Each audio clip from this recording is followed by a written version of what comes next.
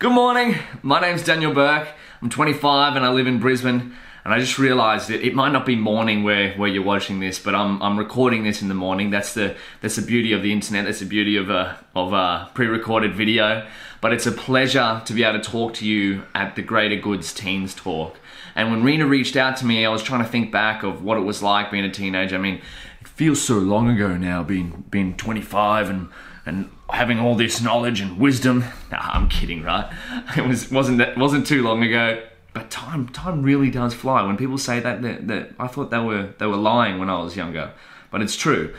So yeah, I remember my teenage years. A lot of it was, of course, devoted to school and gaming. That was my two things. School 8 AM till 3 PM, and gaming 3 PM till 11 PM. So gaming outweighed the school in terms of hours. I'd even wake up sometimes before school at 5 AM, had no trouble getting out of bed, straight onto it, and just to get 2 hours of this new update to the game before I went to school, and I'd think about it all day. Of course, none of my friends knew I played it because that would sound a bit nerdy, but me and my brother, we loved it. We really enjoyed it.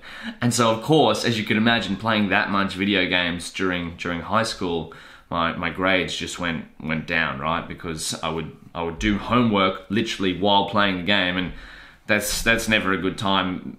I'm not the best multitasker, right? And so I remember in one of my, because I spent so much time on it, in one of my second last years of high school, I was doing this pretty important exam. I think it was maths or something. Yeah, maths. Let's just say maths. And I was studying at my desk, and I started crying because I knew nothing about what was on the practice exam that we got given, and I was crying to my mum like, "Mum, you have to write me a note. You have to tell them I can't do the exam because of something. Please, Mum, write me a note." So that was what, 15 or 16 years old, crying to my mum because I hadn't studied. I spent too much time on video games. Somehow I ended up passing the exam. I don't know, maybe my teacher was being nice to me. I don't think I really should have.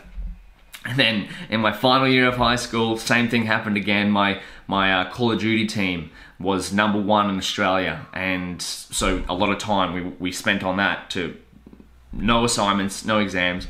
And so what me and my friend did, we hacked into the school's database, stole all the smartest kids' assignments, reworded them for our own. We even sold some to other students and then handed them in as our own assignment, and that's how we passed high school. And so I got into university. Obviously you couldn't do that there, so I failed my first 2 years of university, right? Because I was just out of high school and a lazy teenager, more video games. And then after 2 years, my science professor sat me down and said, "Daniel, we're gonna have to kick you out of university if you don't improve your grades." And I'm like, whoa, okay. And he's like, "Daniel, you do realize if you're not interested in what you're studying, you can change it to whatever you want to study." And I'm like, no way. So that was a ping, really big light bulb moment, and I changed to something I was interested in, food science and nutrition. And so that was a big turning point, right? Then I passed all my exams easily. I got the top marks because I was interested. It's the same thing with what the video games were doing. It was, I loved school, I loved learning, but I didn't really understand the why behind it, right? But I knew I enjoyed video games, so I spent lots of my time on what I enjoyed. Same thing happened in university when I switched to studying something I enjoyed. It was easy to study, right? Of course it was hard sometimes, but when I was enjoying it, it wasn't so much of a chore. So then I used the same principle of studying what I enjoyed to create, and that's my timer going, because speaking of failures, I've recorded this video 3 times, but it's been too long, so I'll wrap this up really quick. I created my own online master's degree because I didn't want to really get a job in nutrition or food science. I was just studying it because I enjoyed it. And so I wanted to get into technology, and I took those same principles of studying something that I was interested in to study machine learning, data science, and artificial intelligence. And after studying that for about a year, I was driving Uber on the weekends to pay for the courses. Someone reached out to me because I was sharing my work online through videos and through articles. They said, "Hey, do you want to come and try out the skills you've been learning at our company. And I said, sure thing, I'm actually heading there today, right? Because now I work there. I'm a machine learning engineer. And so, wrap this all up, it comes back to, if I remember back, people were telling me video games were a waste of time, university, study what you enjoy. And I was like, oh, what is this?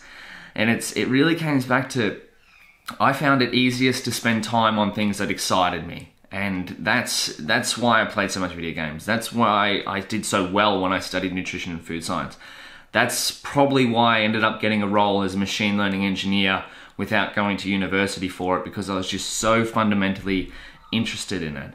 And I mean, you can't think of these things when you're in the moment. You can only do it looking back. But everything works out better than expected. You can even spend time crying to your mum about not passing exams. You can record 3 of these videos and them not be the best, but I think this one nails it on the point.